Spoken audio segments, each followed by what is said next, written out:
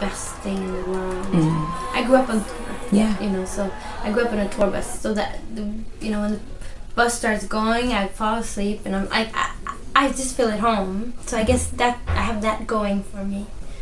But being away from family and friends is tough sometimes. But then the shows always make up for it, because every night you get to see a new crowd and a new audience and connect, and it's really amazing. Now, because that's the emotional and mental preparation aspect of on the road. How do you pack for a year's worth of tour? Yeah, I have a wardrobe that I send on tour before I go. Okay. So that I pack with most of like the clothes that I use for work, for the shows and for promo and stuff. So, and then I just pack my big bag with like a lot of sweatshirts and like, you know, I have this big overall thing that I wear on the bus. I look like a baby when I'm on tour. I don't look like this. I look stupid, and it's like you have to be careful so you don't end up like really, you know, not taking care of yourself, because you get so comfy on the bus. So then every night you put on the animal print leggings and the platform Timbas. Yes. That is the most gangster thing I've ever seen, dude.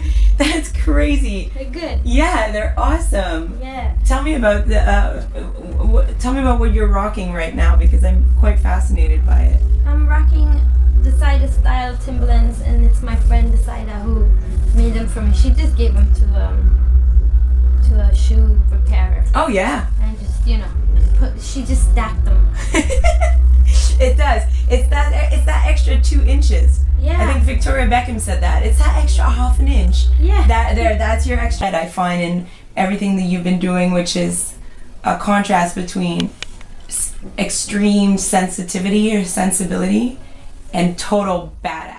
I don't know what that means or is. I think that's what life is to me. I don't know. I hope it's not just in. Yeah. No. It means that you're multidimensional. That's good. Okay, good. I think it's just like, I don't know. The extremes are always right next to each other for me, and I think yes, my best feeling is happy and sad at the same time. I don't think you can be happy without being a little melancholic at the same time. Or, you know, when you're sad, there's really, really sad, then there's always some kind of like joy, or like you understand something, or hope. Exactly. Yeah. So those things are so close to each other, and I think I'm never going to be able to do one without the other. But also the contrast in between them, when you put them next to each other, is what creates like a space where you actually connect to other people. But now when I listen to the radio, I hear so much European production. And you were literally the first person to work with the Max Martins and you know, those Swedish powerhouses. How do you feel that now, 10, 20 years later, it's the sound? It's the only sound. Yeah. Well, I think it's never good when there's just one sound. But that doesn't mean, I mean, I still work with Martin. Yeah. And I love what he does. And I think he's, you know, an amazing producer. But yeah, I think it gets, you know, a little too much sometimes. It's just like 3 or 4 producers that do everything that's on the radio. Yeah. I'd like some more diversity. But I totally understand why Max is as successful as he is. What is it? I mean, I worked with him, and I know, I've seen it happen. It's like he just has an ear for things that he understands. It's like he has his own secret language or something, you know, like just like a shortcut into what works and what sticks with people. It's weird. He's really, I mean, it's a very special talent. It's very, almost like a super talent, you know, like what do you call it? Like a superhero. A superhero. And is it still the same when you go in the studio with him now as it was in '97? Or? Yeah, people think that he's got, you know, that he's a scientist and he's got a formula and that it's all very cold, but it's not. It's what he likes, and that's why he's done it for such a long time. You know, he does the stuff that he believes in, and it works. You know. Tell me about working with Snoop Dogg. Yeah. Tell me about him. Well, I mean, we were in the studio together for 3 days, and they were great. 3 years. I'm like, no, they were great days, and it was awesome. You know, I'm such a fan, and I've been a fan since I was a kid, so I was really excited.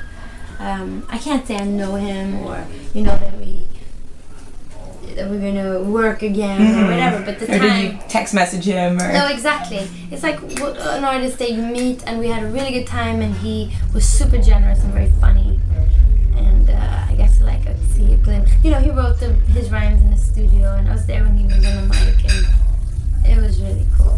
What was the first rap song you learned as a kid? Do you remember? Probably Push It by Salt and Pepper. Or Buffalo Stance by Nana Cherry. Well, yeah, there's the Scandinavian connection. I think that was earlier, actually. I think that was when I was like 10. Yeah, that probably was the first song that I learned. Well, I'm gonna wrap it up because I'm getting the cue, but you know what's awesome is that you're gonna have been to Montreal 3 times in a year. Yes. So for that, I must hug you. Thank you. Thank you very much. Robyn, you're awesome. Thanks. And your timbas are just, I don't know. I thought it was pretty cool with my rubbers, but... Yeah, but your rubbers are good. Yeah. You know, you could stack those. True. I'll have to mail them to your friend. Thank you so much.